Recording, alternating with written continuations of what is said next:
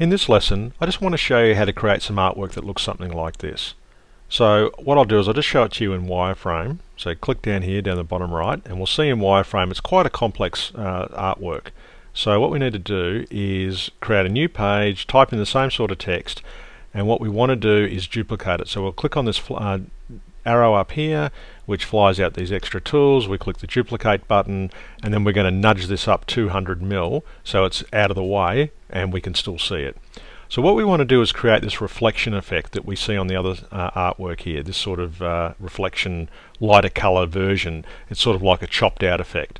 So to do that, what we need to do is create a curve that creates that shape. So we go to these curve tools here, we fly out this curve, and we just basically add the nodes where we need them to sort of create this wavy looking effect, which we're going to use to make our reflection.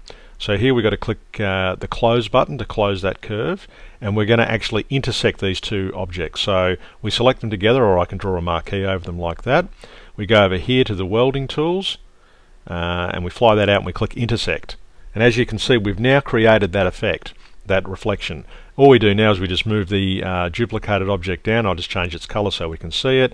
I need to send that to the back, and as you can see now, we've got that wavy effect as a separate set of curves above the original text, as you can see.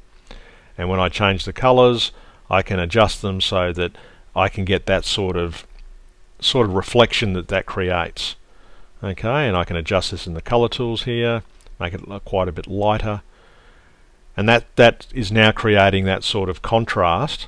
And the next thing to do now is to create the outline effect, and I can adjust that on screen using the on-screen controllers, or I can go up to the second row of tools here, which automatically adjust to whatever I'm working on, which in this case is the outline effect. And by fiddling and changing these colors, I'm now starting to develop this contrast going on with the outline, the reflection, and the text underneath. I'm starting to get that look and feel of that particular artwork, as you can see here.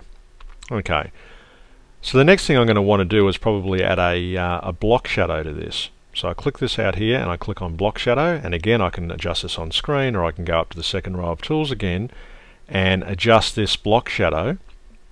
I can adjust the color, maybe just back it off a little bit, and now I'm starting to get that 3D type effect.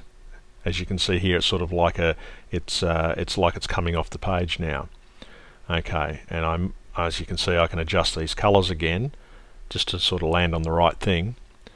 I'm just fiddling around here, just showing you the sorts of effects you can do to get that contrasting reflective look, as we can see there. Now I just click on this outline tool down the bottom here in the heads up. I need to adjust this around a little bit. So what we do now is we basically fiddle around until we get the look we're looking for. And it's really quite easy. You just adjust all these settings, as you can see in the second row here, and you can see I can move it up and down and left and right. And by fiddling around with it, experimenting, trying different things, and I can do it on screen as well, I'll eventually get to the sort of look I want to achieve. And it's really quite simple. And you've got all these extra effects you can add. I mean, you can keep adding more effects onto effects. But essentially, that's what we're trying to do. We've now got something that looks quite similar to that original artwork, and that just gives you a rough idea, or a quick idea, of where those tools and features are located and how easy it is to actually develop really good looking, eye-popping artwork like that. And that's the end of this lesson. Thanks.